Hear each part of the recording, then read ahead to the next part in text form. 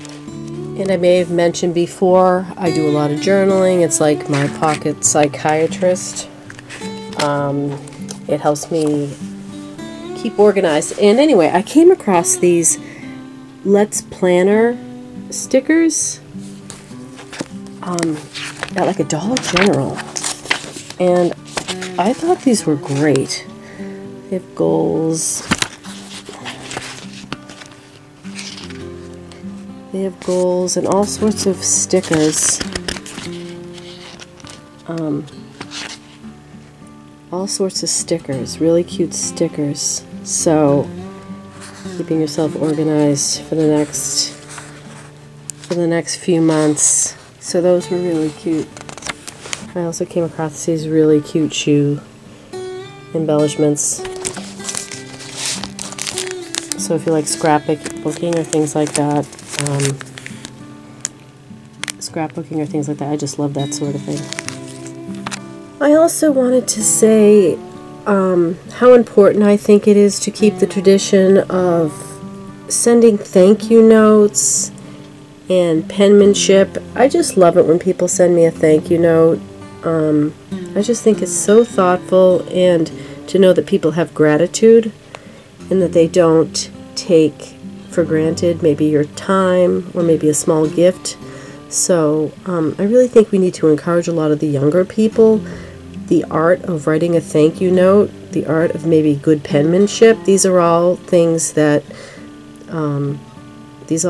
represent a civilized society, and it's good manners, and it's also it makes a difference in people's lives. It makes them feel good about themselves, and we want to spread happiness in the world. So I received a few thank you notes, and I have so much gratitude for that. I also wanted to show you this funny It's a Party invitation, which I thought was just absolutely adorable and funny. Well, it's spring and we are incubating quail eggs.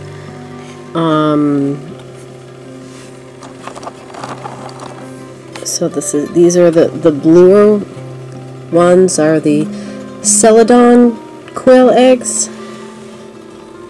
We'll see if I get a Celadon chick. I have a couple right now. We also have, it's unusual, I mean, if you're not familiar with quail, these are the jumbo Coturnix. So these eggs are actually pretty big. Okay, they're about half the size of a small chicken egg. And each hen, quail hen, lays a similar pattern every time. So I can tell, like, these two eggs were probably laid by the same hen. The marking on the egg, it looks almost like a handprint. So I'll be able to identify her eggs when I see that similar handprint. I wanted to just show you some variations in the quail eggs. Like I said, these are jumbo. Some of them are really big. You can see here that's like a Celadon. Quail has like the blue tinting. This has a variety. This is probably a mixed breed. So you sort of have the Celadon, but then you have the brown spotting. These two were laid by the same hen.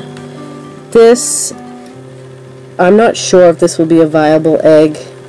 We'll see. These kind of eggs, whenever we have an egg like this, it's usually not viable, but we'll throw it in there. Maybe there's something unusual, but I doubt that that's viable. I'll have to test that in about a week and see if there's anybody in there. But anyway, I just wanted to show you the variation of eggs. Some of them have what I would call like continents, like that looks like it has like the continent of Africa on it. This is important because there are some birds that are successful. They live a long life. They lay eggs, or they have beautiful plumage, or these are things that I want to look at when I'm raising my birds, and so that's why it matters if I can identify the eggs, which is a lot nicer than when you're trying to hatch out like chicken eggs where the egg shells might all be the same color. So it's kind of a fun hobby, And I just wanted to show you that if you were not familiar with quail.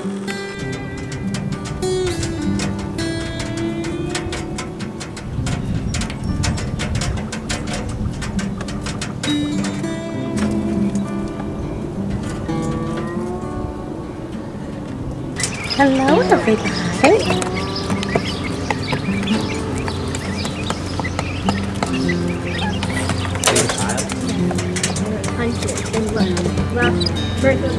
What's going on?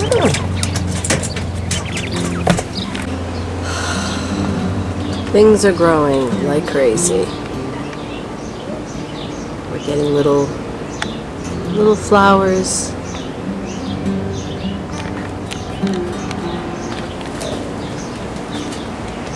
Beginnings of first fruits.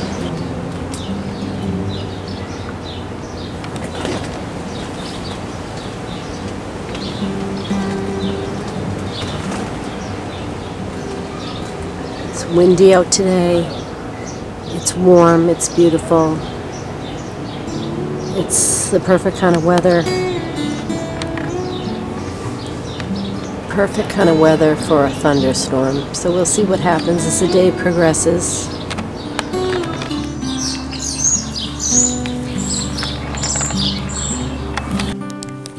Oh, I just wanted to show you this cute little favor that was being given out at an event that I was at. Inside are purple zinnia, so I'll be throwing those in my garden as well. Purple's my favorite color, so we'll see if they end up being purple. We're having a little slice of this Mother's Day cake, cup of the big heart tea, and I wanted to talk to you a little bit about roses. So it's Mother's Day, a little gift from my mother. I wanted to show you these beautiful little roses, these little rose plants that came in these pretty little planters. We also have some of these, which are so pretty and festive. Perfect for a springtime Mother's Day table. And so I just want to talk a little bit. I'm going to make some rose petal. I'm going to dry some rose petals for a couple of different reasons, and I just wanted to talk to you a little bit about roses. We have all different kinds of roses, obviously. They come in every color and every shade. These two roses here, they're beautiful. These are fragrant roses, but you can have roses that look absolutely beautiful and they have absolutely no fragrance whatsoever. I also have some dried roses that are like tea roses, and some of these beautiful small roses. They're just absolutely gorgeous and they're so fragrant. But most of the time, when you go to a florist and buy roses, you're going to find they have absolutely no fragrance. And you can almost tell by the shape of the roses if they're a little bit messier. If they're a little messier and the shape isn't as tight, you're going to get some sort of a fragrance out of them. And these are the perfect type of roses to do what I'm going to do. I'm going to dry them, and then, like I said, I'm going to use them for different reasons.